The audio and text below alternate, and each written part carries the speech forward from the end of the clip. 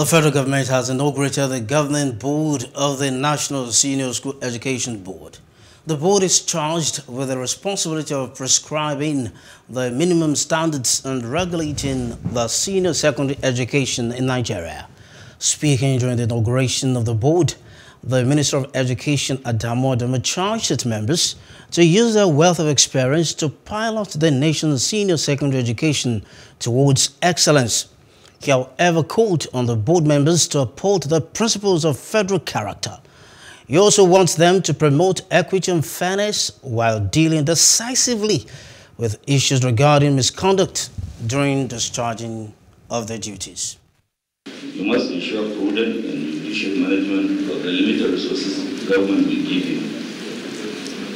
You should respect the principle of federal character in the appointment of your staff. You must comply with all relevant government regulations and extant policies, in addition to ensuring transparency, probity, and due process in all your endeavors.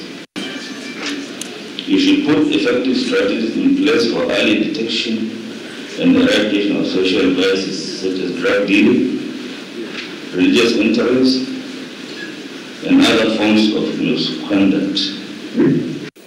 All opportunities should be harnessed by members of the board to put the Commission on a sound footing by facilitating supervision and guidance in accordance with the Education for Change Ministerial Strategic Plan 2018 to 2022, which is intended to provide the roadmap for an accelerated delivery of inclusive quality education to all Nigerian citizens. I'm optimistic that today's inaugural ceremony will facilitate the implementation of the mission and vision of INSEC, which is geared towards revolutioning senior secondary education for global competitiveness. It is my sincere belief that members of this commission are rankers in rank goals who have all it takes to formulate policies for and supervise senior secondary education in the country. The task before us is a very daunting one, but not insurmountable.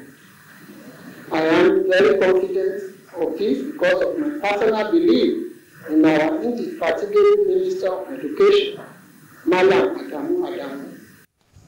Hello, hope you enjoyed the news. Please do subscribe to our YouTube channel and don't forget to hit the notification button so you get notified about fresh news updates.